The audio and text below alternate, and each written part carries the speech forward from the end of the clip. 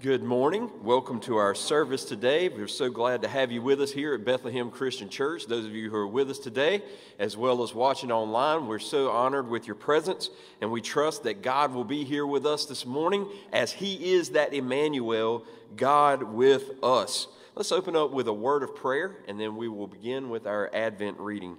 Father, we ask, God, that you would speak to us today, God. Lord, as we go into this week of joy, God, there's no greater joy than knowing you.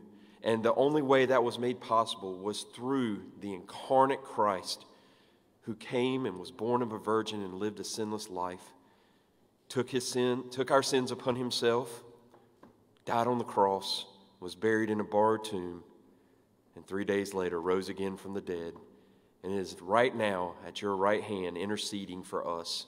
So, Father, may we take joy and comfort in that today.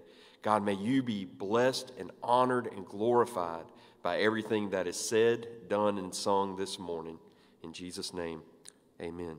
I'd like to invite Brenden, Elizabeth, and Annabell up for our Advent reading.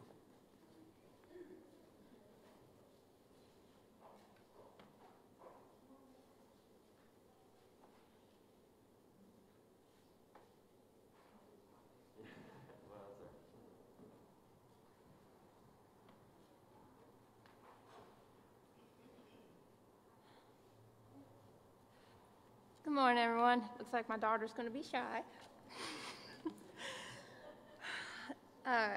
On this Sunday of Advent, as we think about the coming of Jesus Christ, we light the candle of joy. When Christ comes into our lives, he brings the fullness of joy. Isaiah 61:3 states, "He anoints our hearts with the oil of gladness." At the time of Jesus' birth, the angels announced to the shepherds that his coming was good news of great joy for all people. Because Christ has come to us, we can live every day in the joy of the Lord. Praise to his name. Amen.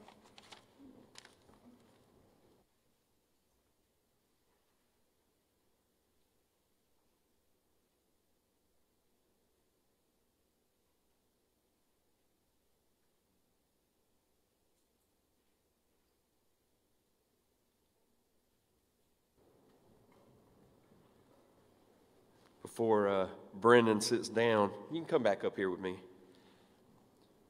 Yeah, you can come too. It'd be great. No, let me put this back on. Don't want the governor to come chase me down anywhere. 2 weeks ago, after the service, Brenden approached me and said that he wanted to talk to me, and we'd come to find out that he had never actually accepted Christ as his Lord and Savior. And he gave me the awesome privilege of being able to walk him through the plan of salvation. And after that service, he prayed and accepted Christ as his Lord and Savior.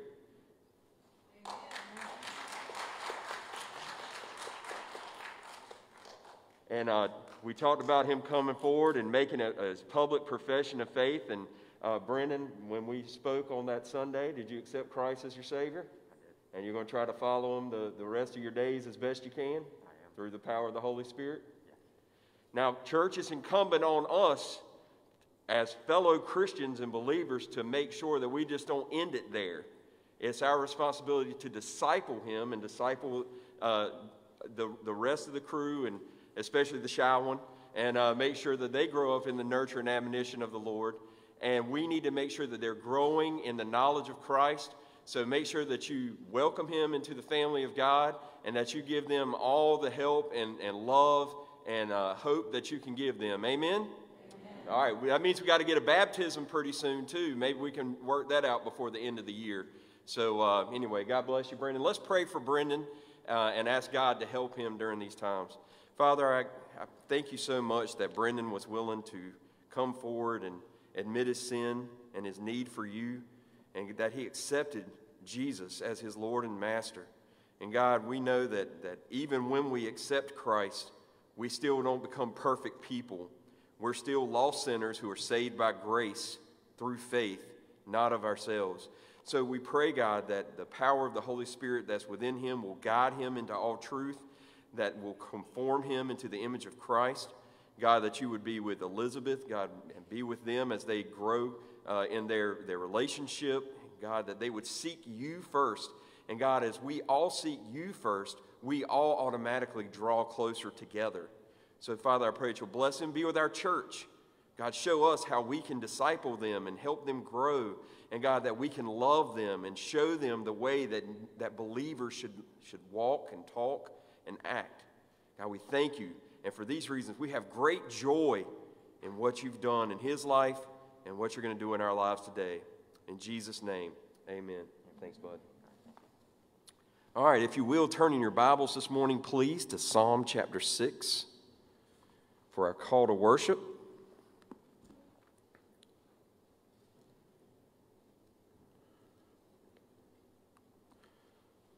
Under the inspiration of the Holy Spirit, the psalmist writes, O Lord, rebuke me not in your anger, nor discipline me in your wrath.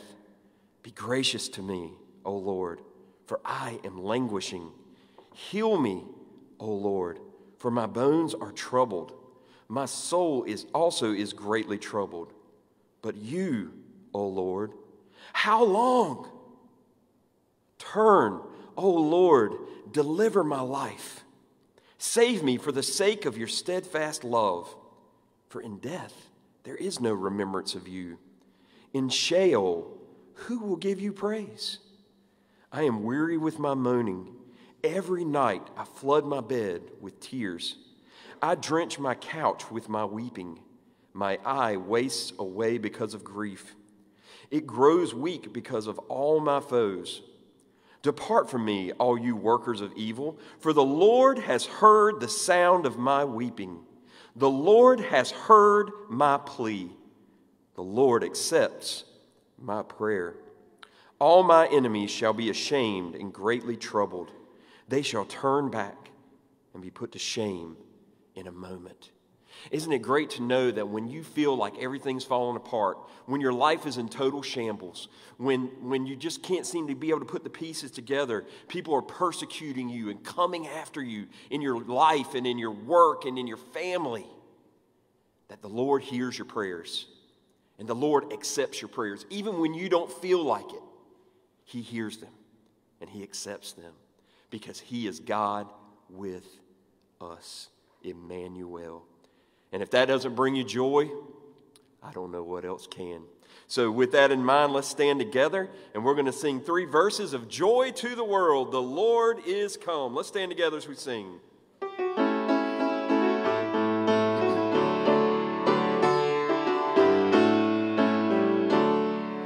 Joy to the world, the Lord is come. Let earth receive her King. Let every heart prepare him room. And heaven and nature sing, and heaven and nature sing, and heaven and nature sing.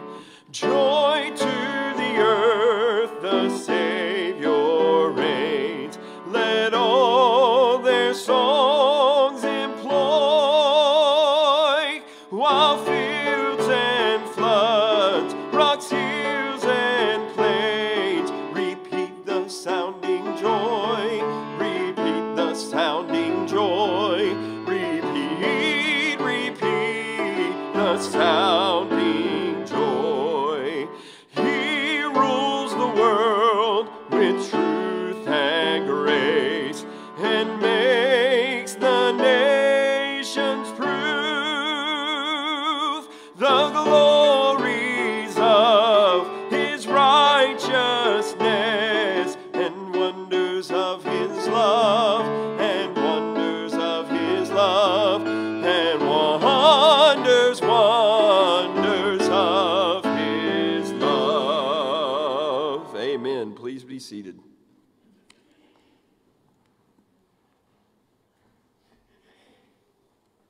Good morning. A scripture reading from Isaiah chapter 7, starting with verse 10. Moreover, the Lord spake again unto Ahaz, saying, Ask thee a sign of the Lord thy God. Ask it either in the depth or in the height above. But Ahaz said, I will not ask, neither will I tempt the Lord. And he said, Hear ye now, O house of David. Is it a small thing for you to weary men, but will ye weary my God also? Therefore the Lord himself shall give you a sign. Behold, a virgin shall conceive and bear a son, and shall call his name Emmanuel. Butter and honey shall he eat, that he may know to refuse the evil and choose the good.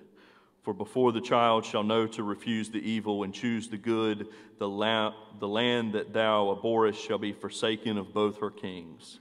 The Lord shall bring upon thee and upon thy people and upon thy father's house days that have not come from the day that Ephraim departed from Judah, even the king of Assyria.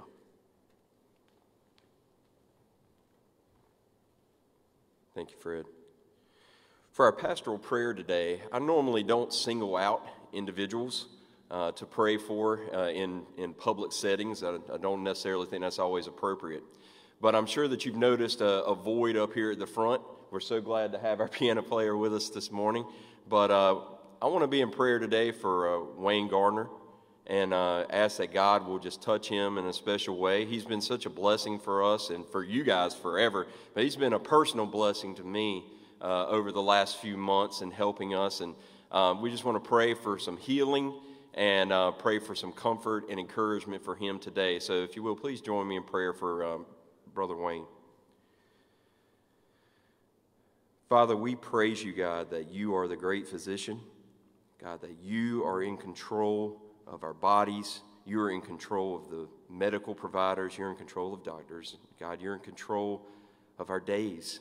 And God, we ask that you would just in a special way be with Brother Wayne. God, he's been such a blessing and such a soldier for you here at this church. God, he's led people in worship through his beautiful piano playing and organ playing. God, I pray that you would just touch him and his family in such a special way, God, that you would just bring healing to him. And God, that you would just bring him back to us.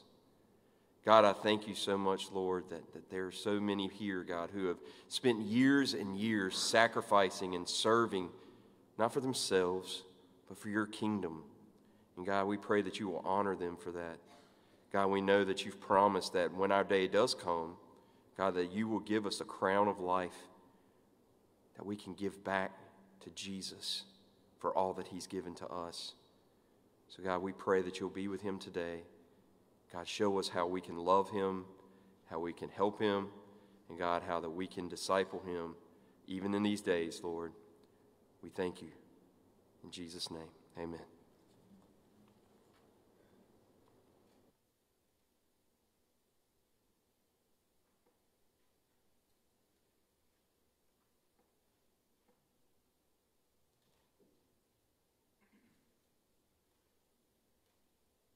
Good morning. I'd like to invite the boys and girls to come up front, and anybody else that wants to.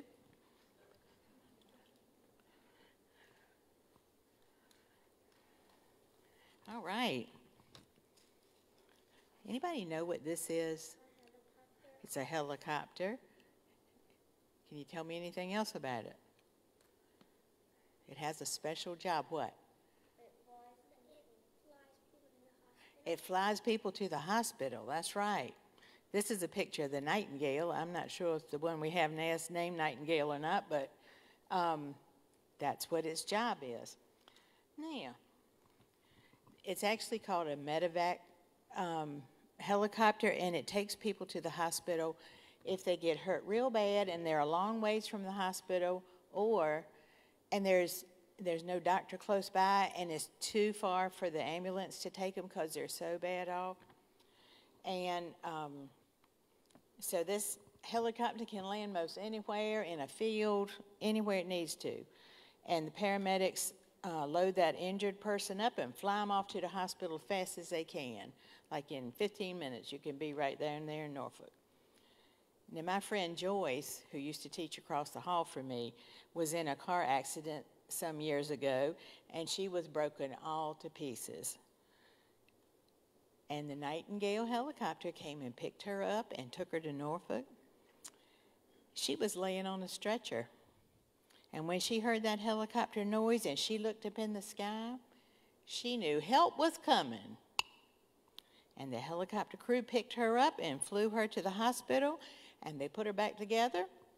And she's still with us and her family, and she taught school several more years. This medevac helicopter I have this picture of actually makes me think about Christmas. Now you're thinking, what in the world? It reminds me of all those people in the Christmas story who discovered that help was coming. One night the shepherds, here's our little shepherd boy, the shepherds were out in the field with their sheep, and they looked up in the sky when they heard a strange new noise they hadn't heard before. And there were angels in the sky. And the angels sang and said to the shepherds, "A child is born to you this day, a Savior, who is Christ the Lord." And when the shepherds looked up in the night sky and they saw those angels, they knew help was coming. And then there were the 3 wise men. Here they are. They looked up in that night sky and they saw that big star. And they knew this star meant a special king was about to be born who was going to save his people. And when those 3 wise men looked up and saw that big star, they knew help was coming. And then there's Mary right here.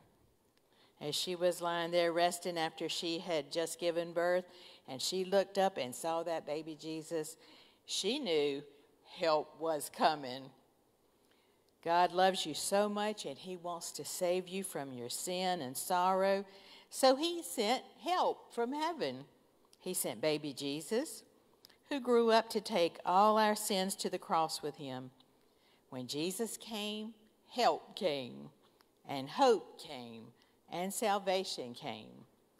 At Christmas, when you look at the manger scene here, or you look up at that big empty cross behind me, you can remember not only is help coming, help came. All the help we'll ever need came to each one of us at Christmas as baby Jesus. Our King, our Lord, our Savior, help is here. Let's have a prayer together. Dear Lord, you know our needs before we even do. Thank you for giving us your help when we need it. Thank you for loving us. In Jesus' name, amen. Now I have something for you. This is to put on your tree at home. It says, Bethlehem Christian, Merry Christmas, Jesus is born, 2020. This is a gift from your church. You might want to put your name on the back. There you go. Since they do all kind of look alike.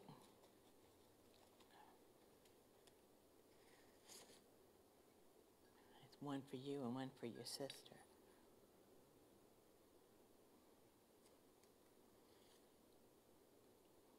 Here's one for you.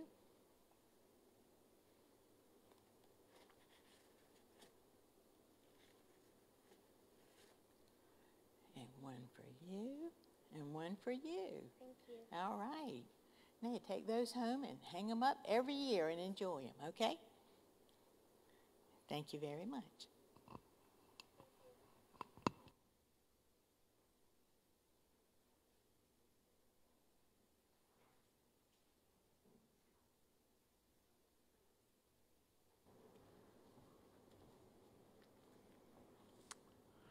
A reading from the Gospel of Matthew. The book of the generation of Jesus Christ, the son of David, the son of Abraham. Abraham begat Isaac, and Isaac begat Jacob, and Jacob begat Judas and his brethren. And Judas begat Phares and Zerah of Tamar, and Phares begat Esrom, and Esrom begat Aram. And Aram begat Amminadab, and Amminadab begat Naasson, and Naasson begat Salmon. And Salmon begat Boaz of Rashab, and Boaz begat Obed of Ruth, and Obed begat Jesse. And Jesse begat David the king, and David the king begat Solomon of her that had been the wife of Urias. And Solomon begat Rehoboam, and Rehoboam begat Abiah, and Abiah begat Asa. And Asa begat Josaphat, and Josaphat begat Joram, and Joram begat Ozias. And Ozias begat Jotham, and Jotham begat Achaz, and Achaz begat Ezekias. And Ezekias begat Manassas, and Manassas begat Ammon, and Ammon begat Josias. And Josias begat Jeconias and his brethren about the time that they were carried to Babylon. And after they were brought to Babylon, Jeconias begat Salathiel, and Salathiel begat Zorobabel.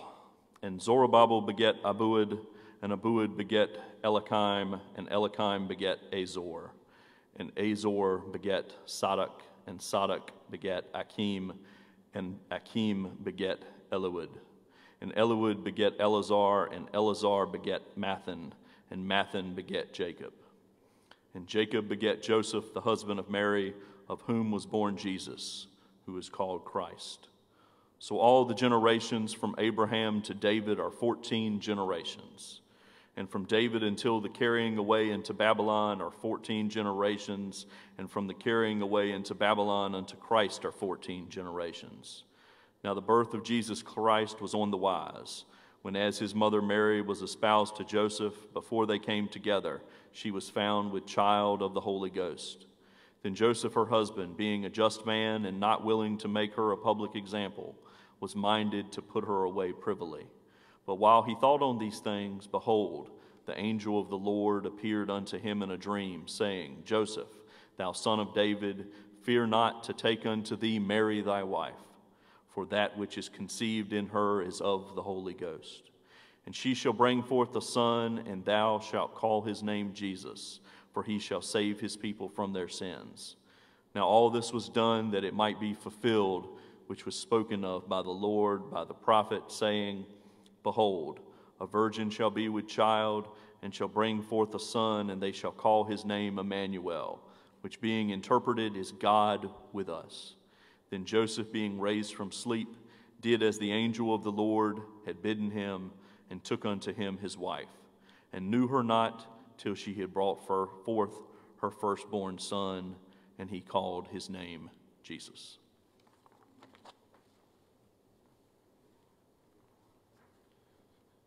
Please keep your Bibles open to Matthew 1, if you will. You have to be impressed with that reading, don't you? I had to get someone I knew I could trust with all those things, and there's nothing like competition in the legal field to get people working harder to, make sure everything's said the right way. He did a great job, and I appreciate you doing that, Fred. There are 2 times when church attendance seems to magically rise. What are those 2 times? Christmas and Easter. Christmas and Easter. Now, when it comes to actually getting involved in the service, I think Easter is probably actually more well attended, believe it or not, than Christmas services are. I think maybe part of it is because when you come on Easter, you've got the pretty dresses, it's warmer temperatures, you get to look nicer, you got your Easter suit on, the kids have their new Easter clothes, and there's just something about Easter and the resurrection that comes that just gets people excited. So I would say probably Easter you actually get more attendance, at least that's been my general observation. Then Christmas is a close second though. But I think sometimes we really don't consider the importance of the Christmas story. I mean, we understand it. We understand that Christmas isn't about Santa Claus. We understand that Christmas isn't about Frosty the Snowman and Rudolph, although it is somewhat about those things. We enjoy those things every now and again. Sorry for the curmudgeons who don't enjoy having that kind of fun. I have that kind of fun, and I don't see that there's any issue with that. But the key is that we know what we're really here for. Christmas is about the incarnation of the Messiah. You say, what in the world is incarnation? It's really not that hard. It's a nickel theological term that makes us preachers sound a lot smarter than what we really are. But it's really just incarnate. Carnate is flesh. So when we say incarnation, we are talking about when something was made flesh. And so when we talk about the incarnation of the Messiah, we are talking about how God, the second person of the Trinity, became flesh, became one of us. And that is a central tenet of our belief system. We cannot be born again without believing that Jesus was our Savior. And in order to be our Savior, He had to be one of us. And so when we talk about, hey, I would like to learn how to share the gospel more. I'd like to know how to share my testimony. I'd like to know how to share my faith. Well, interestingly, God gives us 4 gospels, 4 testimonies of the good news of what Jesus did. And He gives us the story of how Jesus came to be one of us. Now, we're going to go through the Gospel of Matthew over the next couple months. So we'll be looking at his narrative of the birth of Jesus. And of course, there are others, so feel free to, check those other ones out and look through those. But Matthew comes at his book with a particular purpose. The purpose of the Gospel of Matthew is to demonstrate that Jesus is the Messiah. Jesus is the Davidic king and the seed of Abraham. He's writing to a particular Jewish audience so that they can understand that the reality of their Jewish faith actually finds its zenith and its climax in the coming life, death, and resurrection of Jesus Christ. That He is the ultimate fulfillment of the Old Testament promises. So Matthew is coming at it with a Jewish lens. And we're going to see that as we look through the book. There are no Gospels that contain as many Old Testament references as the Gospel of Matthew. Luke is written with an eye toward Gentiles. And we'll see the distinctions in the genealogies that Fred shared with us in Matthew. If you go to Luke 3, you'll see that there's a little bit of a difference between the two. And it's because of their purpose in writing. Matthew's addressing a Jewish audience. And so when we look at this text of Matthew chapter 1, we can see the incarnation of the Messiah. We can see the coming of Jesus, God with us. And in this chapter, there are 3 proofs of the incarnation of the Messiah that we can hang on to. The first proof of the incarnation of the Messiah is His kingly heritage. His kingly heritage. Now, we're not going to reread all of those names again. Frankly, some of you already look tired enough, and I think if we did begat, begat, begat, I'd probably have to get some electric shocks to get y'all moving in here this morning. So we're not going to do that. But there are some key things that we can look to in this text to show the kingly heritage of Christ. In verse 1, it says, the book of the genealogy of Jesus Christ. Now, we know that the entire book of Matthew is not a genealogy. So why does he start this gospel with this phrase? Well, just as the rest of the gospels do, Matthew begins with a prologue. Before he gets into what Jesus did, he gives some background information about his origin and who he is. And every single gospel does that. Mark does that, Luke does that, and John does that. They all have a prologue to kind of set the stage for who Jesus is and where he came from. And so here Matthew begins with the genealogy of Jesus Christ, the son of David and the son of Abraham. Now he takes these 2 names along with Christ and makes those the bullet points of Old Testament history. See, David was the king of Israel. He was the king that was anointed by God to be the king. Samuel anointed him, and he became king after many, many, many years. And in 2 Samuel chapter 7, verses 12 through 16, God promised David that his throne would reign forever. That he would be, a king from David would always be on the throne of eternity. And that meant something to the Jewish people. They knew the Messiah had to come from the seed of David, because he was the king. And And that gave the people of Israel some strength and some promise, because you understand that the Romans were in charge during this time.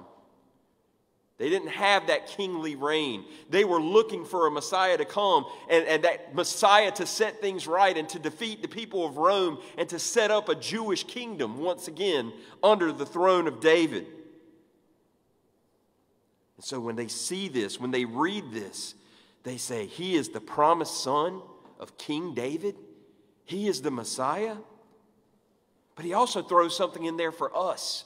He says, the son of Abraham. And in Genesis 22, after Abraham had taken his son Isaac to offer him as a sacrifice to God, and God rescued Isaac from the altar, he gave Abraham a promise because of his faith in trusting that God could even raise his son Isaac from the dead. He said, in your seed, all the nations of the earth shall be blessed. All the nations didn't just mean Jewish nations. It meant all nations. As one old preacher used to say, all means all, and all is all that all means. So that includes all of us. He is our Messiah as well. But he chooses Abraham, whereas Luke starts with Joseph and works backwards to Adam. And he does that because he's writing to a Gentile audience. So he knows who he's writing for. He's writing to these Jewish folks. And Abraham was like, and you'll see as we go through this book, that was the person that the Pharisees always pointed at. Oh, look at Abraham, look at Abraham. Because he was such a model for the Jews. So you see there through the text that it starts there with Abraham. He doesn't begin at the very beginning of time. He starts with Abraham and works through those children. Now, another interesting thing about this genealogy, it includes women. It includes women. And not just any women. They are all, get this, Gentile women. They are Gentile women. Now, understand how the Jewish history worked. They hated Gentiles. They hated them. And yet, God saw fit to include in the line of Christ through Joseph, Tamar, Rahab, Ruth, and Bathsheba. You know, people think Bathsheba was a Jew because David took her later as his wife, but you'll see here in the text, and he makes a point of it. He was the wife of Uriah the Hittite. Uriah was not a Jew. He was a Hittite. And Bathsheba was his wife. They would not have allowed a marriage of that magnitude, which is why David was the only one who would be able to do that. He was king. Gentile women were included in this. That was revolutionary to these people. That these Gentile women would have an influence and be in the kingly line of Christ. You know what else we can notice about this genealogy? Are the sinful people in this. Abraham, at one point in his life, didn't trust God. And so he took another wife to try to force a seed. And he had his son Ishmael. God had rejected him. And as a result, Ishmael and his later son Isaac were at war. Look at the rest of the text. Judah engaged in prostitution with his daughter-in-law. Judah was in the promised line of Jesus. David, an adulterer and a murderer, is in the kingly line of Christ. And you keep going down through some of the kings of old. You go through and look at their stories in the books of Kings and the books of Chronicles, and you see, even in that line, that there were wicked kings that were in the genealogy of Christ. And yet, they are all part of that kingly heritage to get us to Christ. Then, in verse 12, he takes us to the deportation to Babylon when Israel was taken captive and led away with a small remnant remaining. of the poor and the oppressed. Now, there's no Old Testament to back up the names in verses 12 through 16, but history has demonstrated that these names were likely correct and were likely established to be the right lineage here. So we see that there was wickedness that led up to the line of Christ. Now, he says that there are 14 generations. If you actually count through, it's kind of like 7 on 7 on 7 times 2. He kind of uses the same name a couple of times. But the reason that 14 was important, scholars believe, is because the letters for the Hebrew name of David, which would have been Dalet and Vav and Dalet, if you add those up, would be 4, 6, 4, which adds up to 14. And he was again throwing them another bone to say, this is about the line of David. This is about the kingly heritage of Christ. So we see that he is the promised seed, he is the promised king, and he was born from a sinful line. What does that mean for us today? Does that have any bearing for us? What does it mean that Joseph, who was the husband of Mary, of whom Jesus was born, who is called Christ? Why does this genealogy even matter? Because as we will later see, Joseph wasn't the biological father of Jesus, he was the legal father of Jesus. Why does this genealogy matter? Because by adopting Christ, Christ got all of the ability and rule and reign that came from that kingly line, and it was adopted on Jesus through Joseph. It's important. A lot of people look at Luke 3 and think that that genealogy is the genealogy of Mary, but it's not. It's just a different genealogy and fuller genealogy than this one. But they're both of Joseph. Just as Christ was able to get those adoptive rights through the kingly line, we today are able, through the adoption, the legal adoption that we talked about in Ephesians 1. Do you remember that? When we talked about the benefits of being born again? When we become children of God, we are adopted into his kingdom. We are adopted into his family. Yes, we're born again into the kingdom, but we are also legally adopted to have all the rights and abilities that come from being a child of God. And it doesn't matter how sinful you've been. It doesn't matter if you're a man or a woman. It doesn't matter if you're a Jew or a Gentile. It doesn't matter if you're good or bad. You have a line of opportunity to be in the line of Christ, to be able to one day in his eternal kingdom rule and reign with him. You get to be a part of his genealogy. Isn't that great? Isn't that awesome? We get to be a part of the line of Christ by being adopted into the family of God. And it doesn't matter what we've done. It doesn't matter how ugly our sin. It doesn't matter how many times we fail. We can still be a part of the family of God. That's just amazing. The second proof of the incarnation of the Messiah is his miraculous conception. His miraculous conception. After going through the kingly heritage, Matthew goes on then to write, the birth of Jesus Christ took place in this way. He's given the origin story. He says, when Mary had been betrothed to Joseph, before they came together, she was found to be with child. See, during this time, they hadn't come together because they weren't married. But their engagement is a little different than how we get engaged today. Back then, it was a legally binding engagement that could only be broken by a divorce. Imagine having to divorce your fiance. That would be interesting. I guess it would build our business a little bit more. I don't know.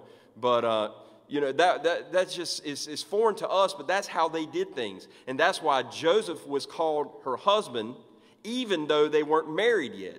Because legally, they were bound to each other until they came together and consummated the marriage. But she was found to be of child from the Holy Spirit. This causes a lot of problems in our modern scholarship. This causes a lot of problems for people who think they know a lot of things, who think they have a lot of intelligence, who think that the miraculous just doesn't happen. There's always an explanation for it. There is no earthly explanation for this. The child was born of the Holy Spirit. And this is important to note because during the time that Matthew's writing this book, they're facing an attempt to bring down Christianity through a teaching called Docetism. Docetism taught that that Jesus was not really human. He wasn't really a person. He was kind of a figment of our imagination. He was a spirit that looked like a person. And he had to explain here, no. He was a human being, but he was a human being that was born and conceived of the Holy Spirit. He was the new Adam, created by God within the womb of Mary. You say, well, that's just preposterous. I can't believe that. Well, that's okay. We all have the right to be wrong. But the Bible is what it is. The Word is truth. We don't have to explain ourselves to anybody. We don't have to defend it to anybody. And by the way, none of the gospel writers do that. They just tell it like they saw it. They tell it like they wrote it. They tell it like they heard it. You know, no one comes to Christ unless the Spirit draws them. It's not our responsibility to argue people into heaven. It's our job to share our testimony, to share the truth that Christ has given us through His Word, and let the Spirit do His work. See, a lot of us, we get really intimidated, don't we, sharing our faith. We get nervous, being worried about, well, I don't want to be rejected. What if we get in an argument and I don't know everything about the Bible? That's okay. You can just share your testimony. How did Christ change you? How did you come to know Christ? People can never argue with your story. They can argue facts, they can argue, teachings, they can argue all that. They can't argue with a changed life. They can refuse it, they can reject it, but they can't argue with it. So share it. Share the miraculous work that Christ has done in you. Now Joseph, it says, was her husband, being a just man and not wanting to embarrass her. He was going to divorce her quietly, which meant that he would have needed 2 witnesses to privately do that, according to Deuteronomy 24. But while he was thinking about doing that, he fell into a dream. And in that dream, an angel approached him and said, "Don't be afraid." Isn't that a great word for us today? Don't be afraid. Living in a culture of fear. Isn't it great to hear those words? Don't be afraid. Why? Why shouldn't he be afraid to take Mary as his wife? He says, because that which is conceived in her is from the Holy Spirit. She will bear a son, and you shall call his name Jesus. In the Greek, it was Jesus, which is the Greek name for Joshua, and it means God is salvation.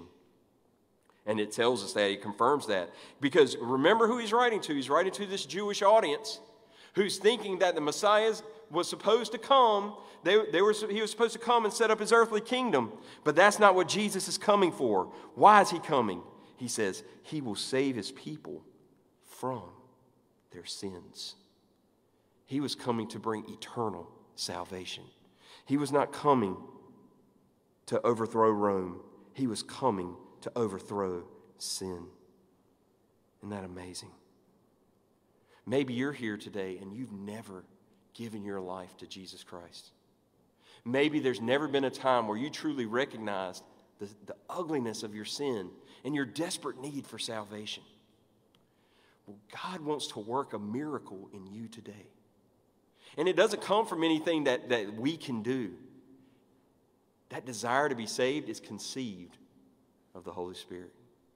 He draws us to himself. And by faith, we accept it. And we become free from our sins. Have you ever been freed from your sins? Are you still enslaved to sin? Why don't we fix that today? Why don't you take the bold step at the end of the service and come see me, and I'll be glad to share the gospel with you, how you can know beyond a shadow of a doubt that when your day comes, you will enter into the kingdom of God. What an amazing miracle. So the incarnation of the Messiah is proven by Matthew, first through the kingly heritage, second through the miraculous conception, but thirdly, through prophetic fulfillment. Through prophetic fulfillment. In verse 22 it says, all this took place to fulfill what the Lord had spoken by the prophet. So he's looking back to an Old Testament text.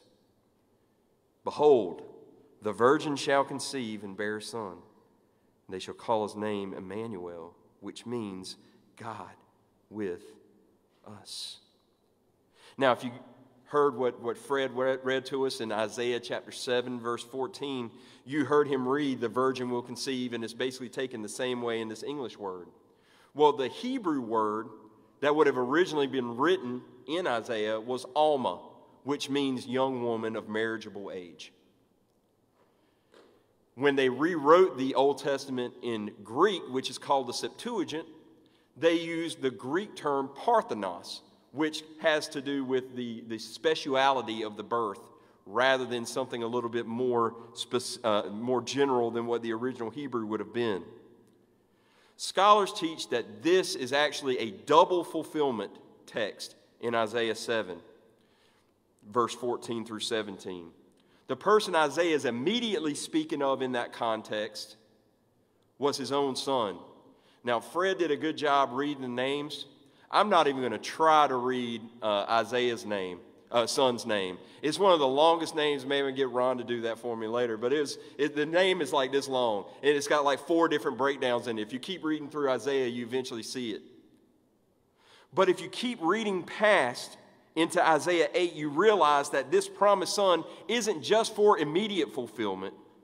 It's also for a future messianic fulfillment. And that's what Matthew is drawing on here. He's saying even though that text, when it was originally written, was for Isaiah's son, it had an ultimate fulfillment in the Messiah that would come. And it said that his name would be called Emmanuel, which is God with us. Now, obviously, his legal name was not Emmanuel. It wasn't a designation of his title, it was a designation of his role. He was coming to save. He was coming to be with us.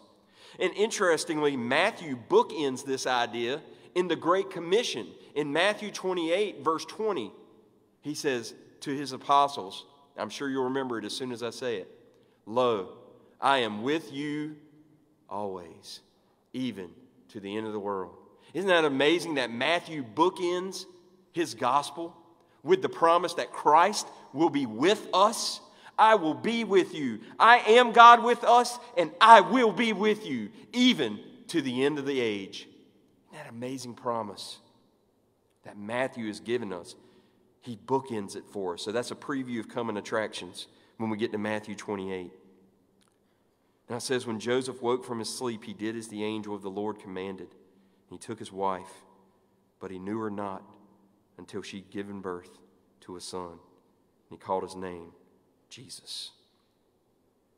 Interesting that people still refer to her as the Virgin Mary, as it says that he knew her not until she had given birth to a son. Scripture, of course, teaches throughout that Jesus had half-brothers, brothers through Mary and Joseph. We know one of them was James, the leader of the church in Jerusalem. There's been some argument that really meant that they were cousins. I'm not really sure how that could happen, and I'm sure that there's someone who could try to make an admirable claim at that. But the bottom line is that Mary is not our salvation. Mary is not who we pray to. Christ is the one who made the way for us. Christ is the virgin-born Son of God, conceived of the Holy Spirit, And that's why when I pray, when we talk about the gospel, I say he was born of a virgin, lived a sinless life, took our sins on him, put him on the cross to death. He was buried in a borrowed tomb. And on the third day, he rose again from the dead. That's the gospel.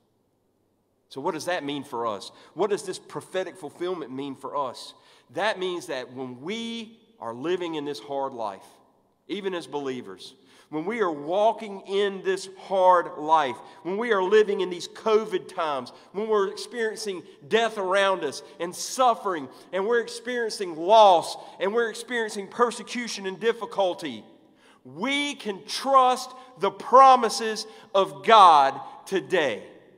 Just as his promises were fulfilled from the Old Testament through Christ in Matthew chapter 1, every word of God proves true.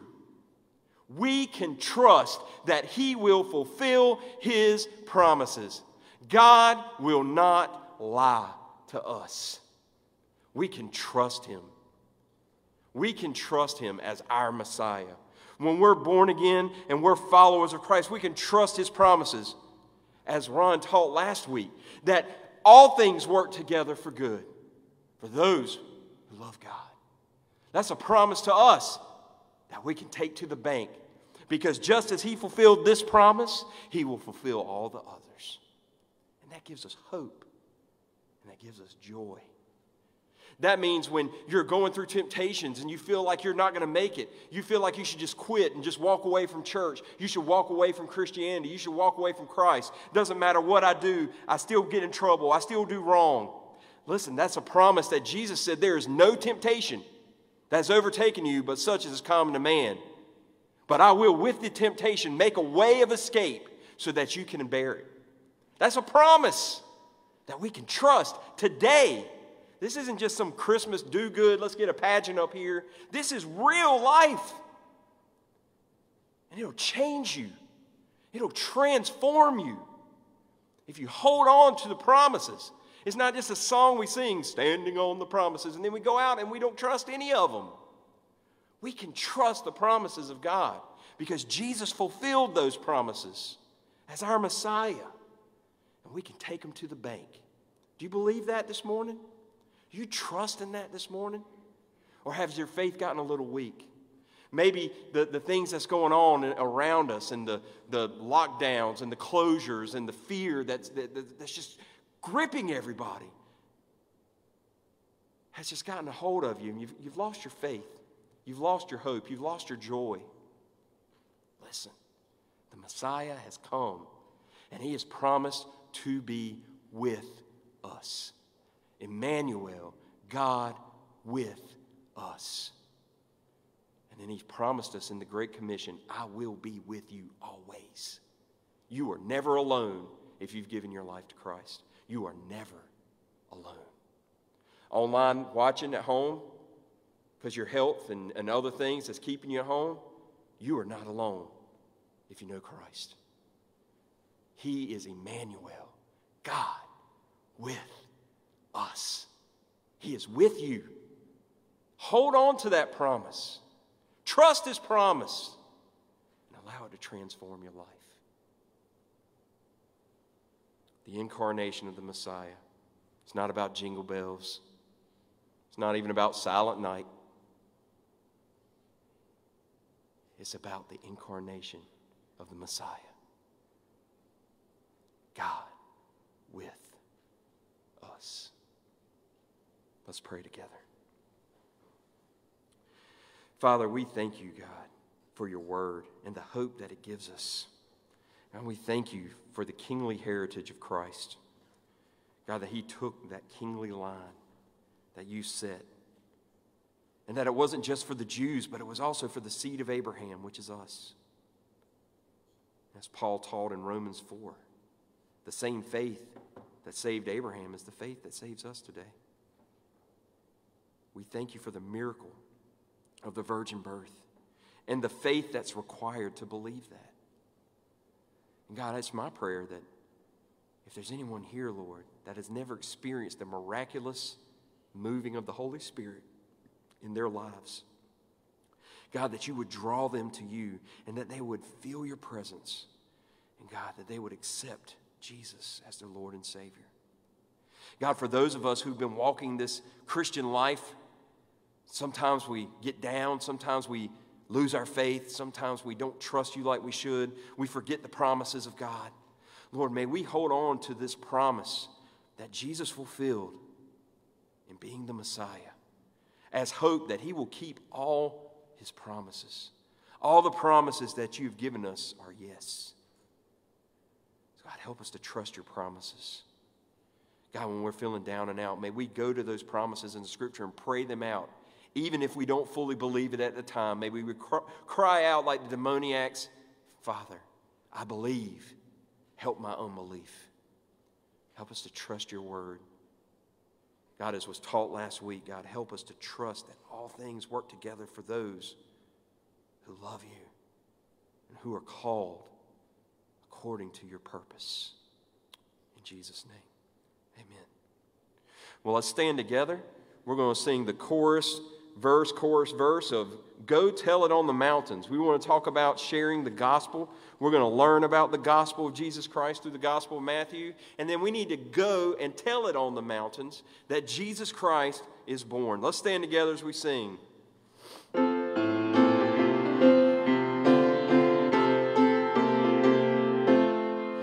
Go tell it on the mountain, over the hills and everywhere. Go tell it on the mountain that Jesus Christ is born. While shepherds kept their watching o'er silent flocks by night, behold, throughout the heavens there shone a holy light. Go tell it on the mountain, over the hills and everywhere. Go tell it on the mountain that Jesus Christ is born. Down in a lowly manger, our humble Christ was born. And God sent us salvation that blessed Christmas morn. Go tell it on the mountain, over the hills and everywhere. Go tell it on the mountain that Jesus Christ is born. Let me challenge you this week. I want to give you one challenge.